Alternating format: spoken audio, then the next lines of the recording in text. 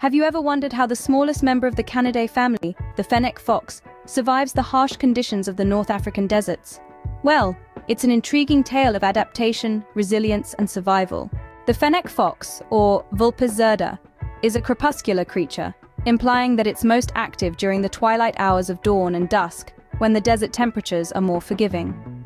However, this small mammal doesn't merely survive the desert, it thrives in it thanks to its uniquely adapted features. One of the defining characteristics of the Fennec fox is its large ears. These aren't just for show. These oversized auditory organs serve a dual purpose. Firstly, they act as natural air conditioners, radiating body heat away and helping the fox stay cool in the scorching desert heat. Secondly, they are super sensitive to sound, allowing the Fennec fox to hear prey moving underground. Then there's the Fennec fox's coat. Its thick, cream-colored